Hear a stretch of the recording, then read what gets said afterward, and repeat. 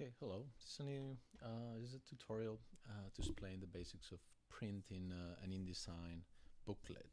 Okay, there's several steps that I do recommend double checking before you print. You probably um, know by now some of them, but just double check these ones at least for the first time, and then you will make sure that your printers will be perfect. Okay, I have an InDesign here, Hello Print, several layers, images, etc. Um, and a couple things that we have to make sure before we print is the first thing is this text here. So it tells you the errors that InDesign has encountered. You can always double click on errors and expands this option, and you can expand them again by pressing on the little triangles and double click on the mistakes or errors that InDesign has found, and it sets you, it zooms extend or zoom selected to whatever problem. I mean, you kind of knew that whatever interrogation mark this is not good. We can go to links and say that this image is not well resolved. It's just not link, missing link. So there's two ways of solving this, and the first one I would just do it fast. Right click, relink. You select that. I know I have it in my desktop, so you say open, and there it goes. Error has disappeared. We only have two errors regarding text. I'm going to go back, Control C, to have that mistake actually. Not relink. So I'm gonna just go and to the desktop and see what's going on. I intentionally place the image here outside of my package folder. My package folder has my InDesign and my links with my images, but it's missing this one. You know, again, if I go to InDesign, I'm gonna zoom out. You see 1, 2, 3, 4 in my folder of links again. I have 3, so I'm missing 1 that intentionally I place it here. So what if I cut Control X, links, Control V? Now I have purposely placed that image inside of my links folder. I'm going to close that, and guess what happens? Automatically, InDesign understands that because it's searching for any image with that name within the links folder, and it finds it, it just removes the problem. Okay, so the recommendation is to keep an image always in your links folder, so InDesign knows how to get it. But anyway, you can also right click and link it. Now, a classic problem is that you thought you were taking this image with you, and you didn't. You thought you were taking it because it was in InDesign. Well, wrong mistake. So please go ahead and either re-render, re-illustrate it, etc., and make sure for next time that you always take those images with you, and specifically in the links folder. Okay, good. Two errors we still have. Text, we can expand and double click on text frame, and it zooms extend to that specific problem. Now the problem in this case is overset text. You can just select, and the problem in this case is that the box of your text is smaller than the text itself. If I zoom this to the side, there it goes. Okay, perfect. Error has disappeared, so I can double click on the next one. Well, something is weird here. For whatever reason, I created a box with the text and there's nothing there. Let me just make it bigger, and I don't even know what's going on here, so I can double click, and I see there's something there. Let me see if it's a color issue. Oh yeah, it's white. So for whatever reason, it had a white text there, so I'm turning it black. And again, it was very small, something like that, and it had this little red mark. Means that there was a problem. So you can just make that box bigger. Sometimes you just don't even know, and you have, I'm gonna copy this and paste like many times. You don't even know you have text somewhere outside of this box until you really like make it big and say, whoa, I have a crazy amount of stuff here. So you can just delete this and put it back in order and clean, so that mistake disappears. Okay, good. Next, well, I would recommend to any renderings that you have just to make sure that you deal with them in Photoshop before you print this out.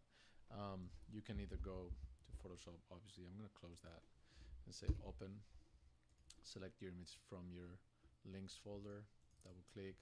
You can say image adjustments and change anything here that you need, like get rid of color by desaturating here, or working the level so you can push out the black and white, its brightness contrast combination in a way, intensity of brightness, etc. I do recommend the levels to use them in every render. It's good to start working from the sides in a little bit until you find that perfect match that gives more depth and more contrasting quality to the image. You say, okay, save that, and here's the thing: when you save that image, this is not so bad as the red sign. This actually sign is telling you, well, be careful, something has changed. So make sure you update that. You double click and updates to the newest image. No, so again, you don't have to delete this and Control D again and select that image. It changes automatically, which is the powerful thing of having links. No. Okay, good. Next step.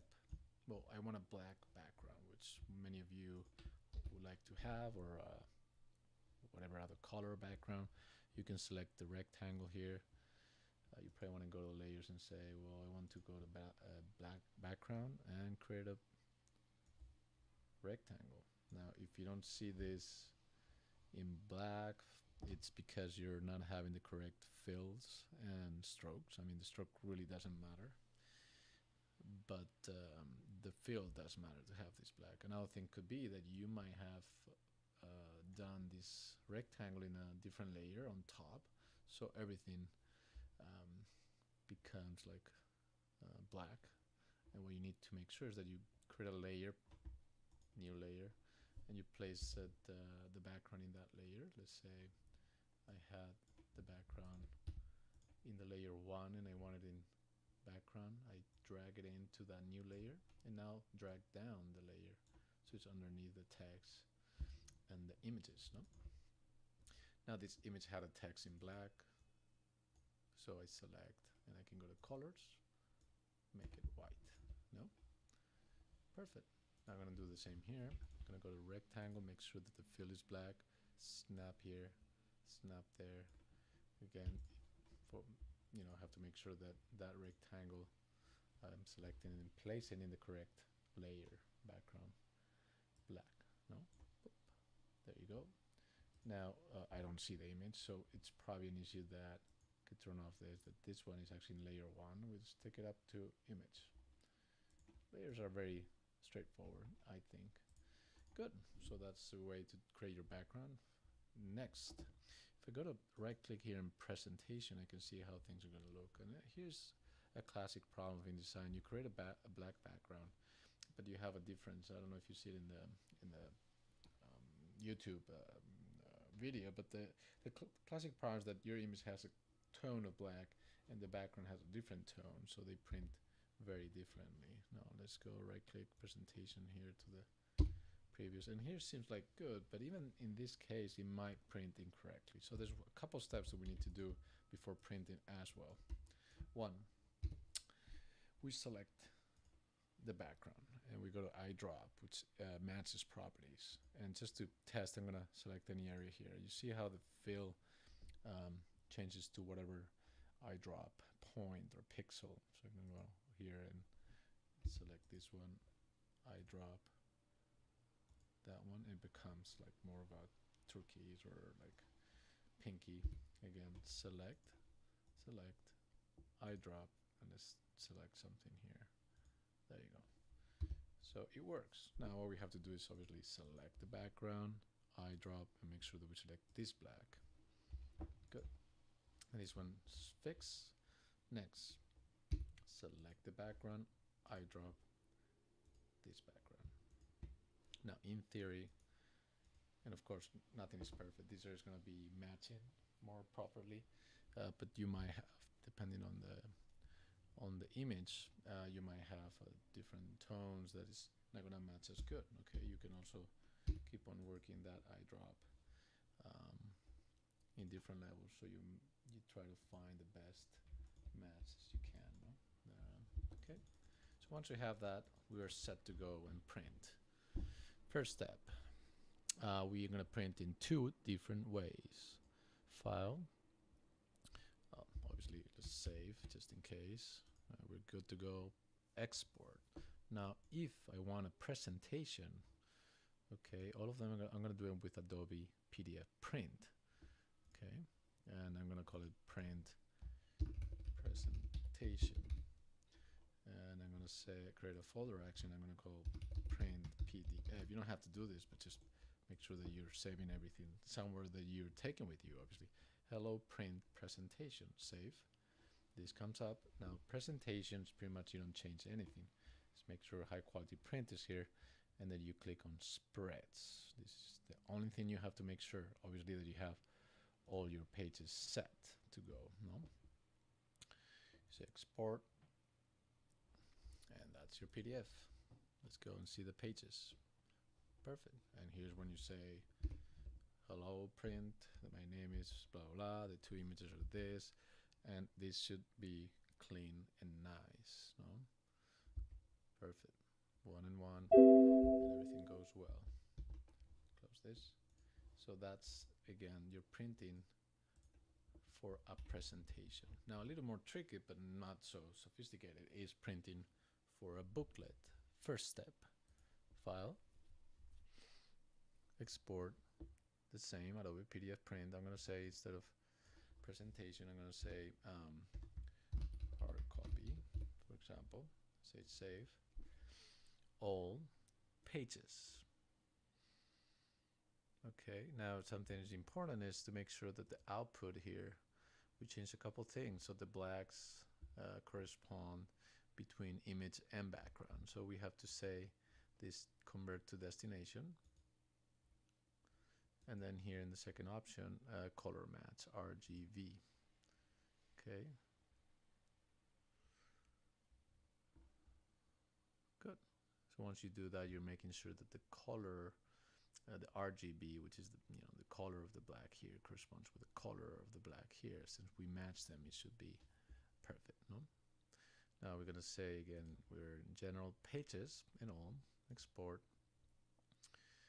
It's open. Now if we get there, as you can see, these are pages. Expand that, which is not the good presentation because it breaks each page in two. No.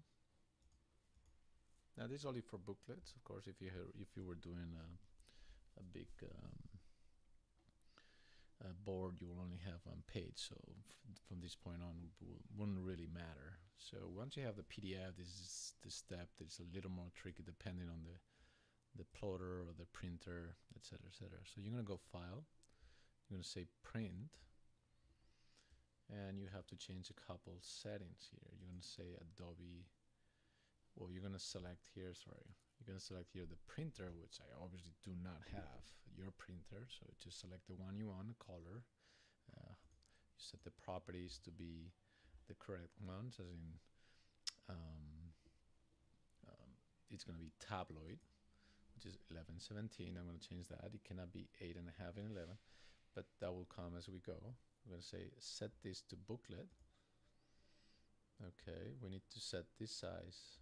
I'm going to do it actually as if it was a PDF, so we can see you cannot have this number here. It has to be 11 by 17. Is double the size as the letter size if your page is letter size. Obviously your book could have a different dimension, and how you know that dimension, I'm going to close this for a second. You can just hover on top of this area and it tells you 8.5 by 11. Now double of this is 1117. No? So again, File, Print, goes back to where it was. You should select your printer here. I'm going to select booklet. You have to change these numbers. So normally it's under properties. Now your property is going to look very different than mine, obviously, but make sure that you set this to tabloid, whatever you set the properties of your machine. If you have quality settings, make sure there is photograph and high quality, etc., etc.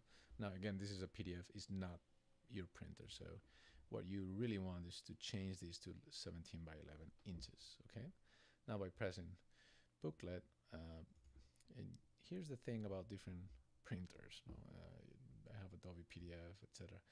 You might need to change some of these settings, how to rotate pages within each sheet, or you might need to change some of the settings in your plotter to have double-sided. Now the settings is both sides, which is what you have to have. Here's gonna show you the different settings for your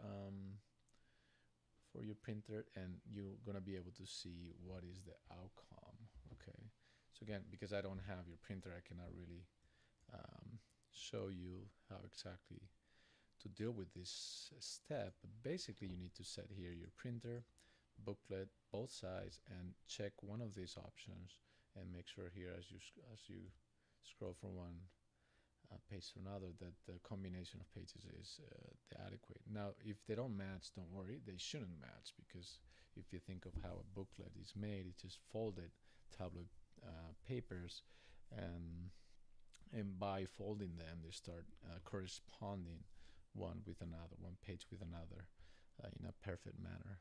Okay, so again, if you print this one, and for whatever reason the both sides is not being correctly or is being rotated, you might need to rethink your elements here, portrait, landscape, auto rotate, or whatever your settings are in your printer to have that option check. Okay, hopefully these settings, the default ones after sending to booklet, and you're on printer, color, and high quality print, it should be fine. Then you print, it will send it to that computer, you fold them in half, and then they will be matching one with the next perfectly. That's what you hand to me.